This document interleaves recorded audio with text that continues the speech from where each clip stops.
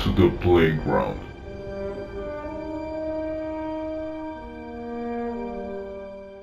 Hello everybody, we're here to talk about the Gravitonium. The Gravitonium is a very rare item that appears in Marvel's Agents of S.H.I.E.L.D. from the first season, when we see that Dr. Franklin Hall is kidnapped to work with his former partner, the billionaire Ian Quinn, who wants to use the item for his own benefit.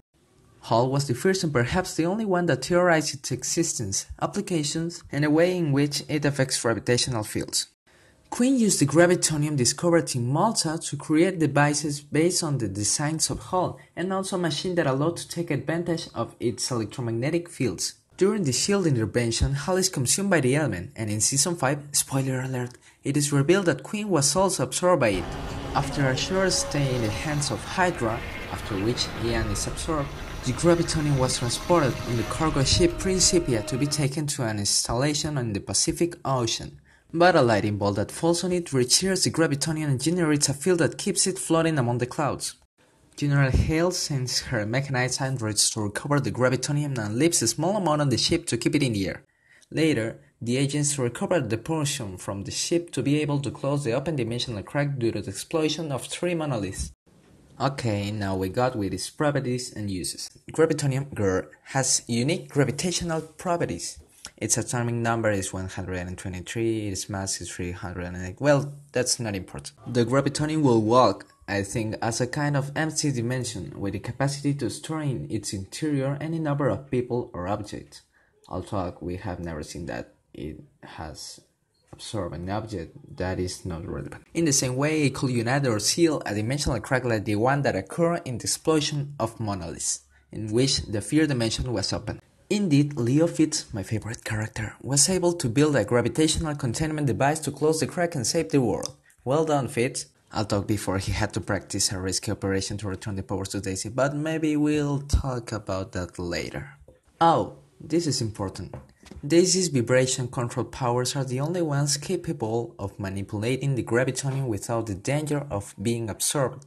Also, Mag was able to get it out of the Principia with a plastic box. Hey, I say get it out, not manipulate. After that, in the 5th season, spoiler again, General Glenn Talbot got into the particle infusion chamber and absorbed the contents of the Gravitonium storage capsule. He could control the element at will, becoming Graviton. Whoa, hehehe. He can control the gravitational force of any thing or person, increase or diminish it, levitate, and even absorb what he wants within himself. By absorbing the Gravitonium, the carrier could hear as voices of the people absorbed by causing schizophrenia perhaps. Ruby Hale, the daughter of General Hale, also absorbed a little of the Gravitonium, but only at 8% began to manifest the negative effects, to the point of driving her crazy. It doesn't matter, she died. Current location. Apparently all the Gravitonium we had known in Season 1 and 5 was absorbed by Talbot. I thought the 8% that was in Ruby's body exploded? Suppose so, or maybe it absorbed itself. As I said, it could walk as a pocket storage, a link to an alternate dimension. But in the final episode of the season, which by the way takes your emotions to the limit, Robin reveals to Graviton that there is another Gravitonium deposit under the city of Chicago. Graviton tries to absorb everything, destroying the city in its path. But Daisy's intervention prevents him from getting everything, and before being absorbed by him, she injects a serum that gives her an incredible power boost.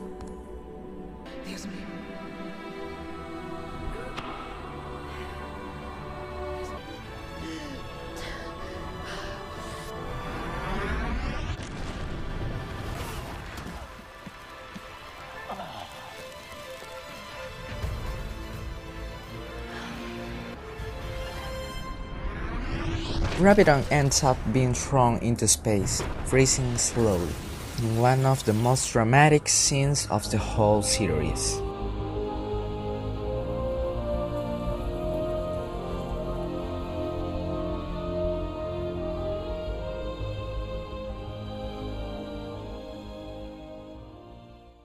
A sad ending for those of us who met General Glenn Talbot.